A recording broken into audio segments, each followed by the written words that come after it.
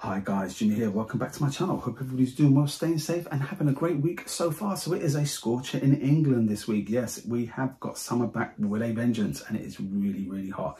It's good to see the good weather back actually. So today I'm going to be doing a vlog of a new release, but I didn't get it on the day of release and I did that on purpose. I'll explain that in a minute. Different backdrop for me.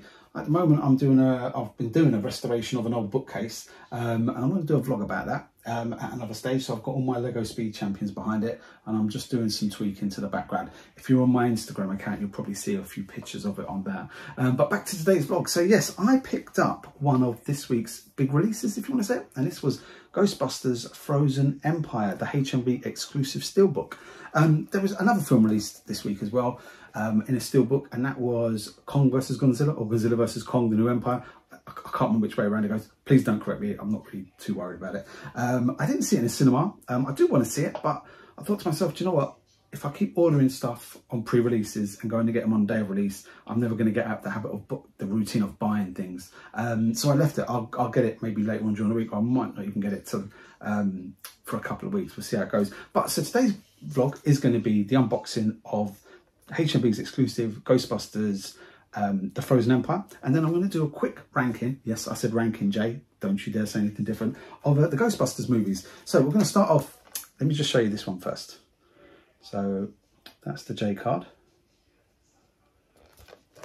That's the J card on the front.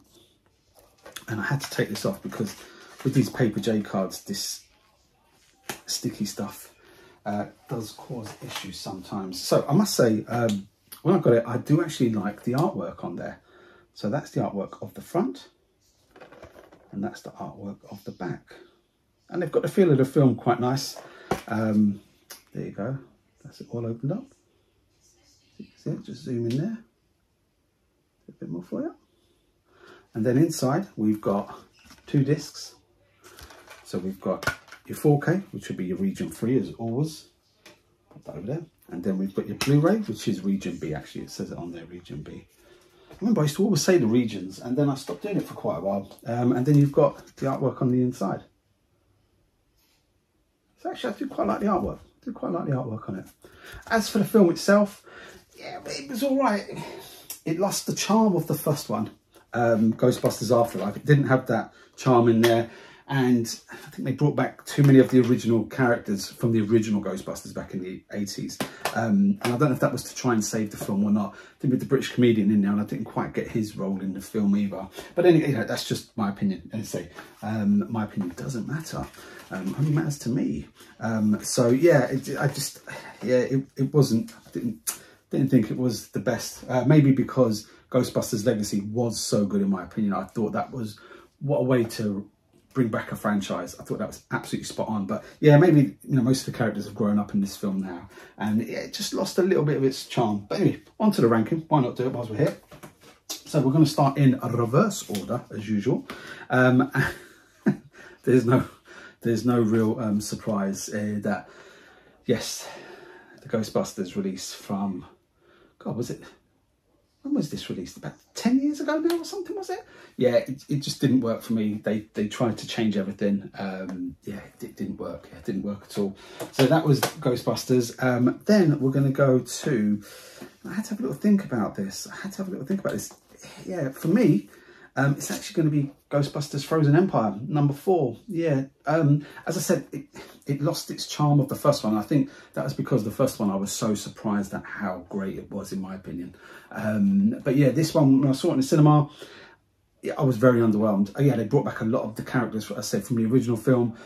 I don't know whether that was to try and save it or to add something to it. And I said, the British comedian was in there, and I just didn't get his role at all in the film, which was a shame because I actually quite like his wit. But yeah, Ghostbusters Frozen Empire is in at number 4. In at number 3 is going to be Ghostbusters 2. Yes, enjoyed this one. When it first came out, actually, I wasn't too keen on it, and it grew on me over a period of time. I'm hoping maybe Ghostbusters Frozen Empire grows on me, but I'm not too sure. But yeah, so Ghostbusters 2, enjoyed that when it came out. You had all the crew back in there, and this was good fun actually. It was always going to be tough after Ghostbusters, let's be honest. It always is going to be tough, but they did a good job. Now, in at number 2, this could go either way. Literally could depend on what day of the week it is or what mood I'm in. But I'm going to go for... Actually, I'm going to go for Ghostbusters. Yeah, I'm going to go for Ghostbusters. This was, when it first came out, I mean, I must have seen this in the cinema, I think about 3 or 4 times. Saw this so many times in the cinema. Really, really enjoyed it. Actually, is it number 2? Oh, I don't know. Both of these could be number 1 and number 2. Actually, sorry. Let's do it like this. Bang. So in at number 1 and in at number 2, depending on what day of the week it is Ghostbusters Afterlife and the original Ghostbusters. So when this first came out, it was absolutely fantastic. The soundtrack, you know, who you're going to call Ghostbusters, the soundtrack was absolutely unbelievable to this, and it was perfect for the 80s. Then we've got number 1 or number 2. As I said, number 1, number 2. I don't know which. I don't know. I can't decide between both of these. Ghostbusters Afterlife. Now, when a franchise comes back, in my opinion, most of the franchises that try to reinvent themselves aren't good, and they lose that quality that the original had. However, in my opinion, this one hit the nail on the head. Everything about it, the storyline, the characters, the humour in there was spot on. Yeah, everything was fantastic in this film. So literally, yeah, you could say number 1, number 2, or you might say number 1, number 2. I don't know which is it. I don't know. I can't decide. But literally, these numbers are 1 and 2, and I'll let you guys work that out, whichever you prefer. But yeah, so that was the quick ranking.